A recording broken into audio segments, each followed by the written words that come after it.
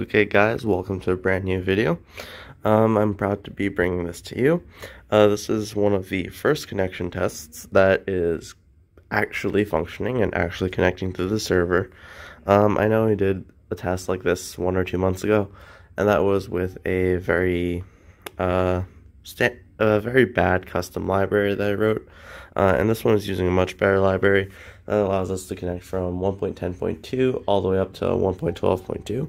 Which I felt was a much better feature set to have. So I've been porting that, including porting OpenSSL and a bunch of other things. So currently I'll just show you the setup. What I have is an old wireless access point right here, which I am using for the connection test. As you can see, we have this Ethernet cable. It's just running into the computer. It's actually not plugged into the internet port. It's actually just plugged into one of the standard LAN ports, and that's where the server is running, so it's basically a LAN server. Obviously it's connected to my computer, which I'll turn on the server in a second, and we have the PlayStation Portable with the new version right here. So first things first, we're going to start a server. So we're going to run the server jar, and while we wait for that to happen, we can also look at the PSP, and we can start the next version. So we'll start that up and let that load up.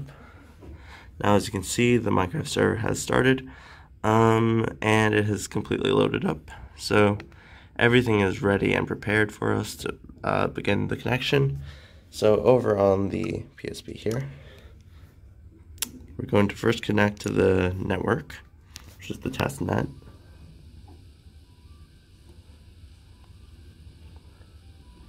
And then we want a username.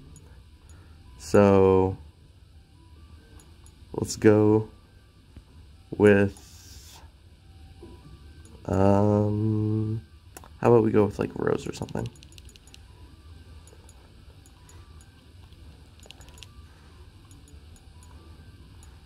I'm trying to do this blind, which is not working very well. So here we go, we've connected.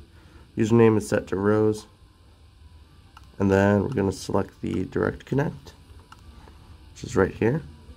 Doesn't show very well, and there's a lot of flare, so hello, camera, thank you, camera. And we're going to put in the IP address.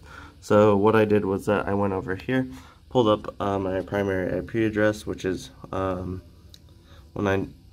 on this network is 192.168.1.101, and I'm just going to use the NAT address for now because it's just easier. And besides, I don't even have port forwarding, so it wouldn't be effective. It's also not connected to the internet, so it's 192.168.1.101. So obviously you can enter the IP address. One of the things I want to do in the future is to be able to actually like resolve addresses. So if it's like a .com, .net sort of thing. Why did I choose that? .1.1.1. So that if it's like a .com network or something like that, you can actually connect to it, and it will, instead of having to track down the IP address for that. So 101. So now, here's a big moment. When we hit start, what will happen is that it will try to connect, and then we'll see over here that it will connect, and then the memory is going to go crazy. The saving thing here is going to go crazy, and that's just because I'm running logs of everything back to the PSP.